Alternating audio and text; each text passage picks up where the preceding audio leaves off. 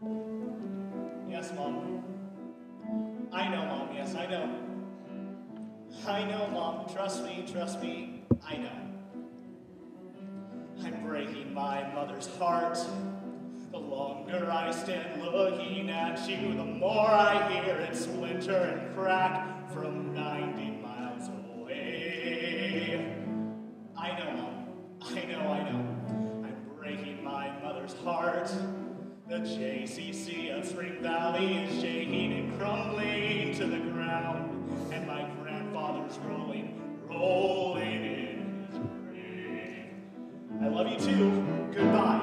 If you had a tattoo, that wouldn't matter. If you had a shaved head, that'd be cool. If you came from Spain or Japan or the back of a van, just as long as you're not from Hebrew school, I'd say now I'm getting somewhere. I'm finally breaking through.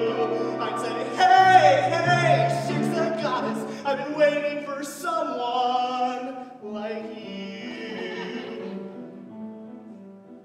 I've been waiting for Danica Schwartz and Erica Weiss and the Handelman twins. I've been waiting through Heather Greenblatt, Annie Minkus, Karen Pincus, and Lisa Katz. And Stacey Rose and Ellen Kaplan, Julie Silver and Jamie Stein.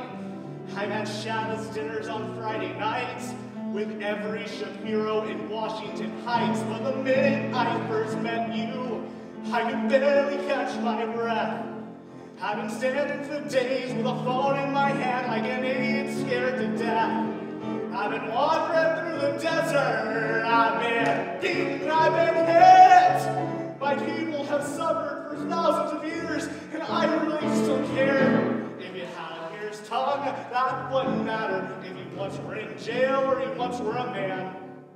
If your mother and your brother had relations with each other and your father was connected to the Gotti clan, I'd say, well, you know nobody's perfect, right? It's tragic, but it's true. I'd say, hey, Shiksa goddess, I've been waiting for someone like you. Breaking the circle, you taking the line. Story I should write.